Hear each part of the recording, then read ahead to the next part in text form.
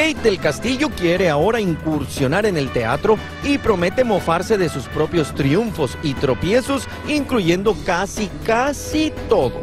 No es una obra para mujeres, ni es una obra donde vamos a hablar mal de los hombres, para nada, es un show para toda la familia, tal vez para no unos muy chiquitos, porque sí hablamos de sexo, hablamos de un montón de cosas, pero no necesariamente de partes del cuerpo muy específicas.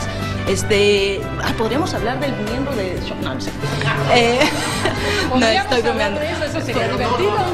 No, no es cierto, pero no, pero para que sepan, se habla un poquito de todo y se mencionan ciertos personajes. Aprovechamos también para preguntarle si es cierto que Sean Penn la está demandando por su serie de cómo conoció al Chapo. En el documental no se habla de nada que no se supiera de antes, no, nosotros no dijimos nada, el señor hasta ahorita que yo sepa no ha demandado porque no hay nada demandable, así que pues si se molestó, pues sorry. Si no le tuve miedo al gobierno mexicano, ¿tú crees que le voy a tener miedo a él?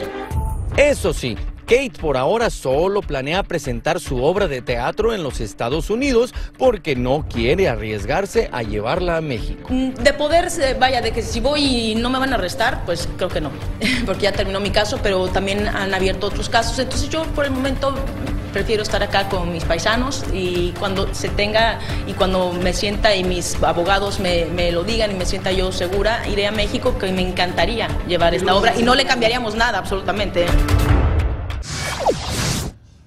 Oigan, bueno, si a mí me faltó tiempo para incluir información en este reportaje, no me quiero imaginar lo que le va a faltar a Kate para incluir en su obra de teatro que se presenta este próximo 10 de diciembre en Fresno, California, y el 16 de diciembre en Riverside, California, y también promete llevarla a todo el país este próximo año. Regreso con ustedes con más del Gordo. Gracias, Cara. Gracias, Paco. Pero gracias, Paco.